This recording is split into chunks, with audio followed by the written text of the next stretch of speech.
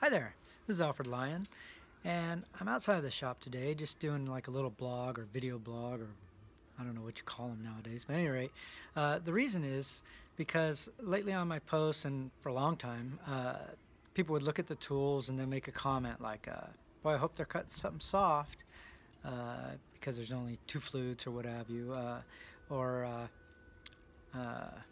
what part material are they cutting, with something that looks like that, and these are valid questions. People are always interested in that because they know what they cut, and so they're kind of, when we look at something, I think we always kind of say, what would I use, how would I use that, but anyway, I just kind of wanted to go over a little bit about flute quantities, I guess, more than anything else. One of the things that happens when people order cutting tools from us is they leave out what their part material is. And so if it's directly from the customer, the order, we can go back to the customer and say, hey, we'd like to quote this. What part material are you cutting? What's your part material? And most of the time they'll just tell us.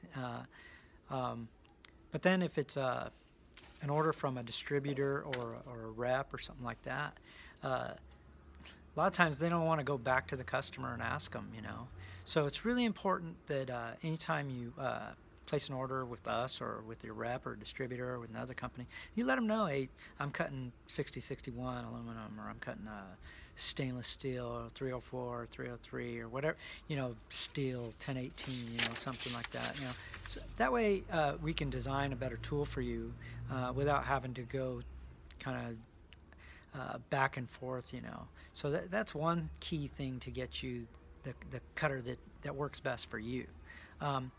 The next thing is, a lot of times with special form tools, which are always going to be just a little bit different or maybe a lot of bit different than end mills and whatnot. And the reason is, nowadays, I'll go back a little bit. When I was starting, if you were cutting something soft like aluminum, you'd use a 2 flute or a 3 flute. If you're cutting something hard, like I don't know, M2 or something like that, you want a 10 flute, or you want a bunch of flutes in there, because the rule of thumb used to be you always want 2 flutes in the cut at the same time.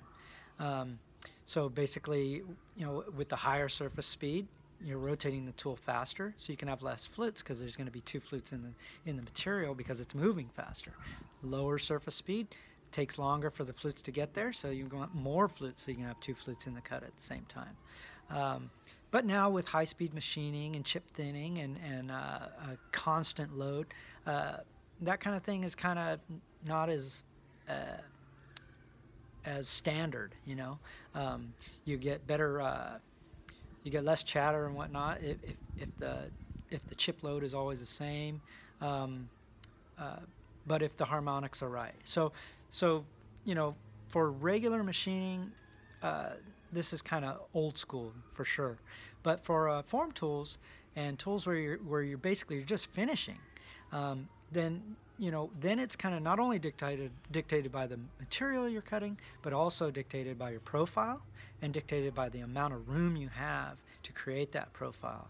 That being said, this most recent one here, this little guy here, so this is a 4 flute tool, but it's alternating, so in effect it's 2 flute tool. Okay, so you might say, oh, well, that's only going to be good in something soft like aluminum, brass, or even wood. This wouldn't cut wood, by the way. The rake is not good for it. I mean, it would cut it, but it would burn like crazy. That being said, there's reasons why. Why is it alternating like this? This particular cutter, let's see if I got a pencil here, has, not only does it have radii on all 4 corners of both set rows of slots, but also has little topping radii down here on each on the inside here and on the back here. I don't know if I'm pointing that right, but it does. So it kind of looks something like this here. So one of the main reasons why we couldn't put it all on one flute, this flute and that, is because of the channel in the middle. So you got this guy here. If you're using, say you're using what we call a gash wheel or a dish wheel, and it's coming around, when it gets into here, it's going to wipe this flute out. So even if, you can design the gap there is 87 thousandths or something like that. So yeah, you could get a thinner wheel, but then it's going to flex, so it's not really good for that. So that wheel's going to hit that. So in this case, that's why alternating is the way to go. Now, when you're finishing, you're probably not removing that much material anyway. So, you know, because the chip load's lower, you can feed faster, you can increase your surface speed, and you know, a lot of things can happen, and you can make it through something harder with something that you may not think you could use in other situations. So other times we get tools where they're cutting something really hard and they want a whole bunch of flutes. So here's the limitations on a whole bunch of flutes. So say you got a tool like this, okay? So it's got 6 flutes, and it's a full radius cutter, and it cuts all the way from the end of the tool all the way to the neck. So you say, oh, well, big deal, what's the problem there? You can get all that on there. And this is a scrap tool, by the way, so if you can see the primaries and everything kind of funny looking, that's because it's a setup piece. So I don't know if I can explain this right. But basically, if this was done with a wheel like this, say to get this relief here, okay, so that's radial relief. And then it also has to have axial relief. So you got radial relief that's creating the relief like this. Then you have axial relief that's creating the wheel, if I can tilt it right, where the wheel's like that and like that. And so the axial relief combined with the radial relief is where you run into problems. And here's where I probably can't show you, but basically what you got is you're grinding this flute and you're hitting this one. So that's the issue there. So we might suggest, oh well, if you want proper relief, then you need to go to 4 flutes. And then they'll say, oh, but we're cutting something really, really hard. So we'll say, okay, we can give you 6 flutes, but we're going to have to reduce the axial and radial relief, and the tool will not cut or perform as well as it should.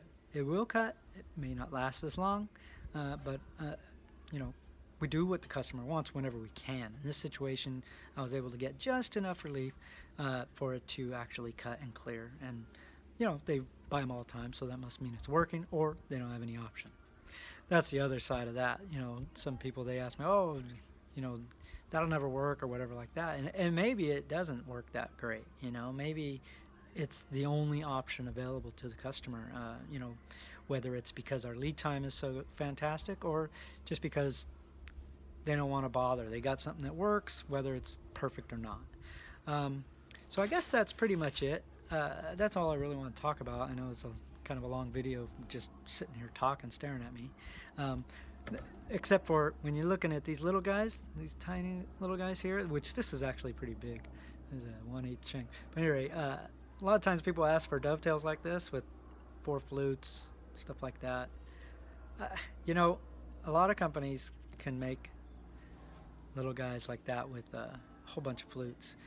But like I said before, they don't have the right relief. So sometimes it's better to have less flutes with the proper geometry, cutting geometry. Anyway, that's it. If you have any questions or comments, leave them down below. And if you have any other ideas that you want me to talk about or maybe get back in the shop and show you, please let me know. Okay, see you next time.